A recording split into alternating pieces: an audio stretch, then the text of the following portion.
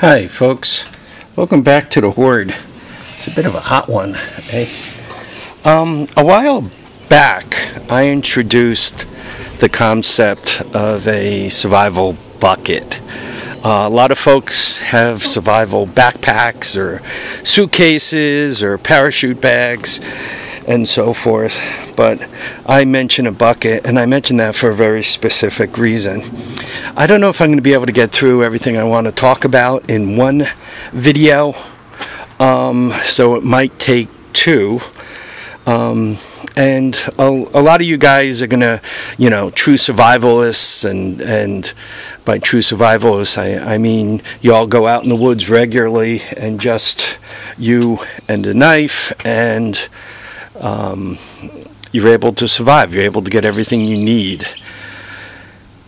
For most people, they're not quite as ready as you are. And then once again, there are people who, if their electricity goes out for 5 minutes, they begin getting a little freaky deaky, especially if they can't text or page. So anyway, this video is just to kind of help your average person along should, oh God, I got to get in the car and I got to leave right now. I try to keep my cars over a half a tank of gas, generally speaking. Normally one of them is full, and because of the generators and so forth, I normally keep some spare gas around. But if I had to bug out of here, I'm not all that far from Indian Point in Westchester. As the crow flies, I think I'm about 50 miles, give or take a little bit. So if for some reason I had to bug out and head toward Pennsylvania, I'd like to make that on a tank of gas, and the truck can make it on a tank of gas, even with an all-terrain vehicle in the back, plus whatever else I needed to load in there. And by the way, for me to get to Pennsylvania, I would not head toward Route 84, because that's driving me closer to the Hudson, that's driving me closer to Indian Point. I would probably go up and around Albany and take the long way around. So I mean, just one thing, if Indian Point was starting to go snap, crackle, and pop, and I had to get out of here, and I had to get out of here quick, you got to be thinking about where you're going. So this is the survival bucket, and just quickly, as you're trying to survive, what do you need? And you need air. You don't have air, it's a matter of minutes before you're in trouble. But also from a physical point of view, it could take you seconds to months to die. And by that, I mean, if you're out in the middle of the desert, it's 120 degrees, you can't cover yourself with anything, how long are you going to last? Even with water, how long are you going to last? Or if you're someplace and it's 20 below zero, and even though you're wearing a jacket and boots and all that kind of stuff, how long are you going to last? Or if you're in a driving rain storm and maybe it's 35 degrees, but you get yourself soaking wet, how long are you going to last? Or if you're about to get hit by a train and you're not paying attention, how long are you going to last? So always be thinking about, you need air, and keep in mind physically what's going on with you. No matter what, you don't want to get wet, you don't want to fall down an embankment, you don't want to jump in front of a train, you don't want to go near somebody who's behaving crazy. You kind of want to blend into the background and, get yourself in a safe place.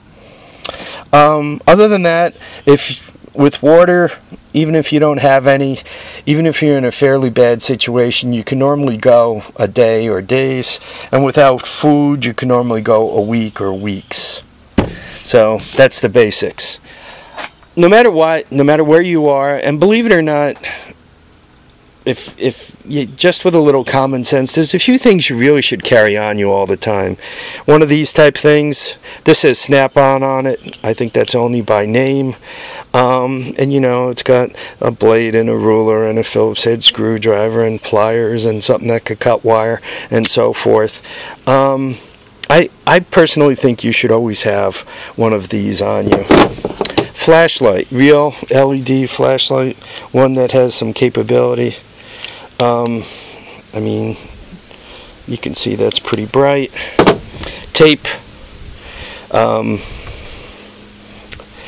This is just electrical tape, but if you had something heavier than that, it would be better yet. Some kind of radio that you could kind of keep in touch with things, and you could even go further with the weather band.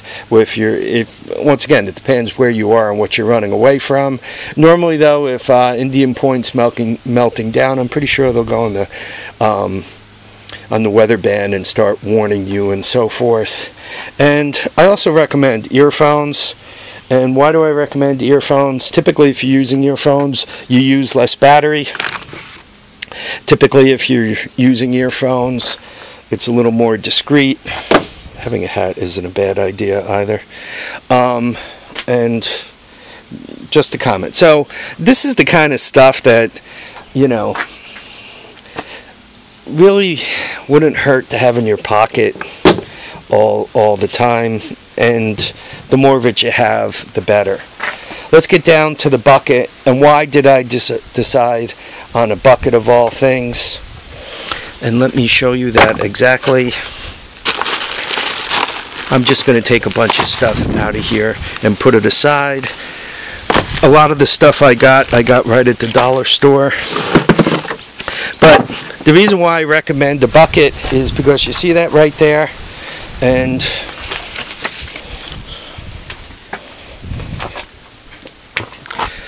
I'm going to give you a little selfie action.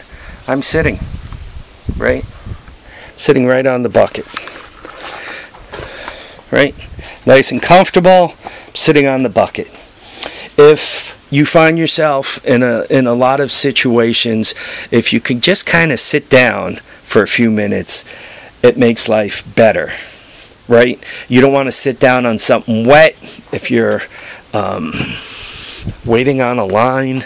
You know, if you're worried about being trampled, don't sit down. That doesn't help.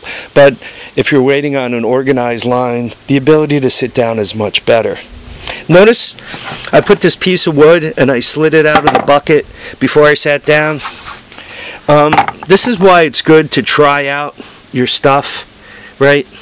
200 pounds worth of Harvey's ass goes through this is the Home Depot version bucket. It goes right through.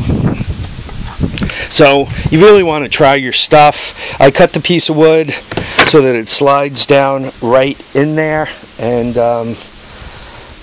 you know, it's available.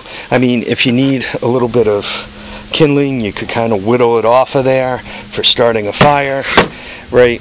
So this is also handy. The top of the bucket is handy because if you're kind of preparing, you know, some food, you caught yourself that squirrel, rabbit, or chipmunk, right? You got a nice clean spot to do something with right here. I threw wipes in, right? All those things just make life a little bit more comfortable, right? Let's get back to the beginning. Let's get back to where we were. Water. You work your way down in here a little bit. And I threw 6 bottles of water in there. How long will that get you by? Believe it or not, you should drink all 6 of these in a day. But if you know you're in a situation, you could probably, you know, stretch them over, you know, 2-3 days. Really have to get out to 4. So that's first of all. Secondly, I wanted to put in some food of relative high density. These are honey roasted nuts. They are a little salty, which, well, not huge salty, but that'll also help you keep some water in your body. So, but you can kind of have, it's 160 calories per ounce, and there's 7.5 ounces in here. I mean, these will help you last for a while. The nice thing about nuts also, you can eat them slowly. You can kind of eat them one at a time. Pour a little out, right? pour a capful out and, you know, spend your time eating them while you're sitting on your bucket, listening to your radio, relaxing. Okay. Other stuff, I mean, obviously, you always want to bring tape. You want to have matches, right? Along with the matches, I included, these are 6 candles. They go 4.5 hours each. So if you go from candle to candle to candle, theoretically you're supposed to go 27 hours. Tin foil. Tin foil's nice. You can make a base for your candles with, anything like that. And also, I couldn't put bacon in here because it would kind of get nasty after a period of time, but I did manage to get bacon in my beans. This is also available at the dollar store. If you take a look at the date, it goes all the way out to 2019. So here you have baked beans. By the way, after you eat all your beans, save the can, right? Socks. Why do you want to bring socks? Well, you know, if you're going to be walking for a while, you want to keep your feet clean, you want to keep your feet dry, right? You want to make sure that all of that is kept proper. The other thing about socks, you could also, before you wear them, though if you're desperate enough, you'll wear them, but you can use them to filter water. I prefer white socks. That way you can see what you're taking out of the water and so forth. Healthy choice. Might as well throw in a second can. I already told you about the water. You need a can opener, right? Can don't do you any good if you don't have a can opener. Survival blanket. You could be sitting on the can. You can have that over you to reflect the heat, right? And then I had... I also brought... Where'd I bury it?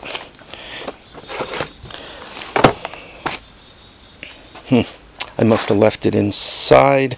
I had another tarp, so theoretically you could put the survival blanket over you and then put the tarp over you. It was just a small, cheap tarp.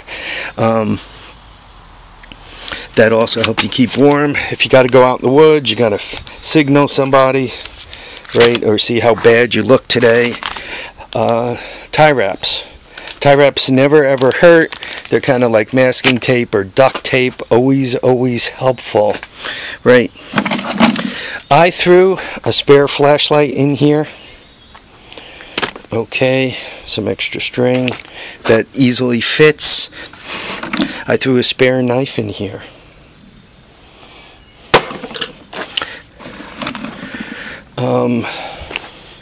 This, you have 7 large trash bags here.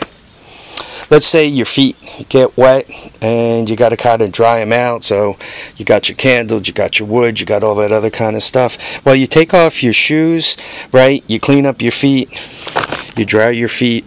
It's just a rag, right? You clean and dry your feet. Then if you kind of put them in one of these plastic bags, both feet, and pull it up a ways, you got the entire bottom of half of your body covered. I mean, leave the bag open so that you know, you don't steam it up in there and get your feet wet with condensation. But just picture it. You got a fresh pair of socks on, right? You got your feet in a garbage bag. You got yourself wrapped up with the heated blanket. Maybe you have a candle going. Hopefully it's not too windy. So as you got the candle going, right, you could be hunched over it, staying nice and warm. All good stuff, right? You see the water? They had this nail polish remover. It was $1. I included this. You see, warning, extremely flammable. Liquid and vapors might ignite. If, let's say you're in a situation, you got to get a fire going, right? So you whittle a little bit of this into a pile, and you grab your little sign or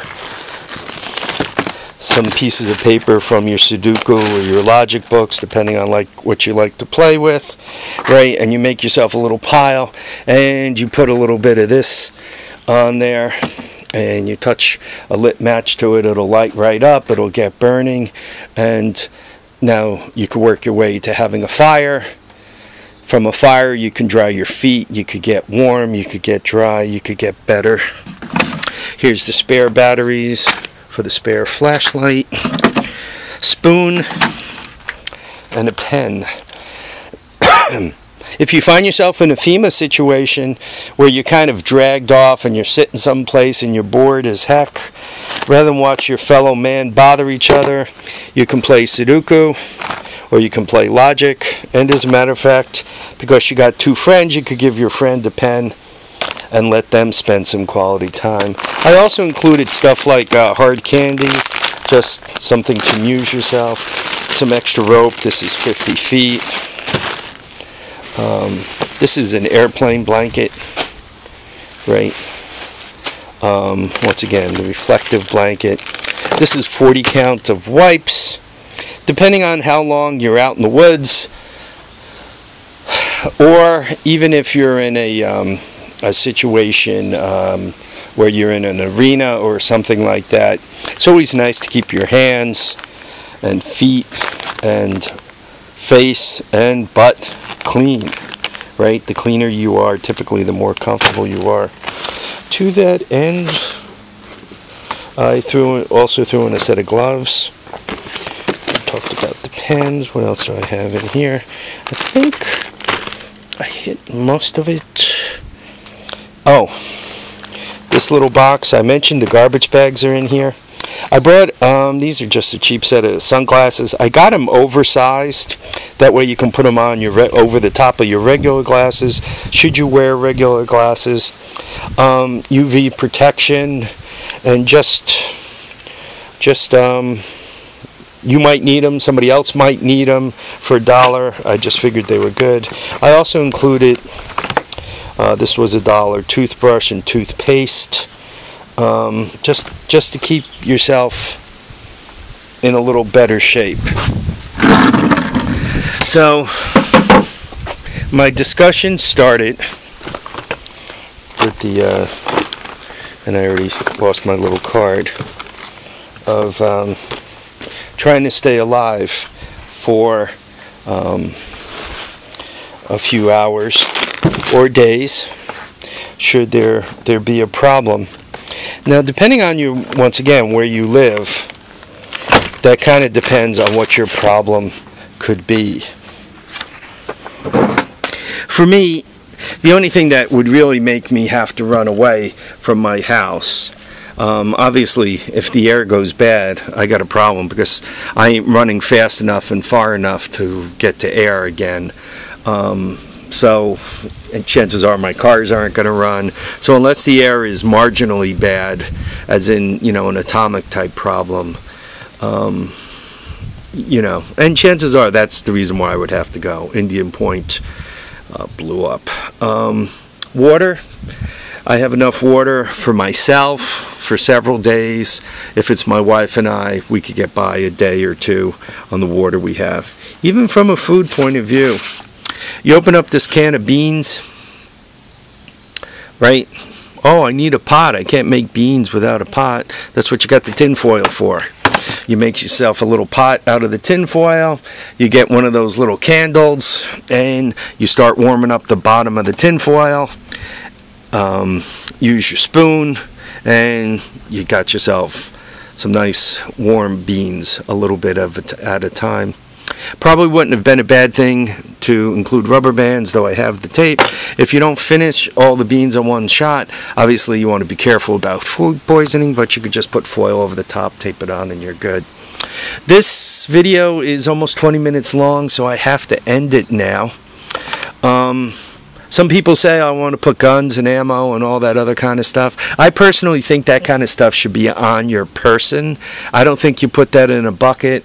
I always view guns, especially pistol type stuff. I always view that as it should be on you, and nobody should know you have it unless they are a friend and you're showing it to them and they're showing you their pistol, or the only time somebody should really see it other than them is just before they hear it. I'm a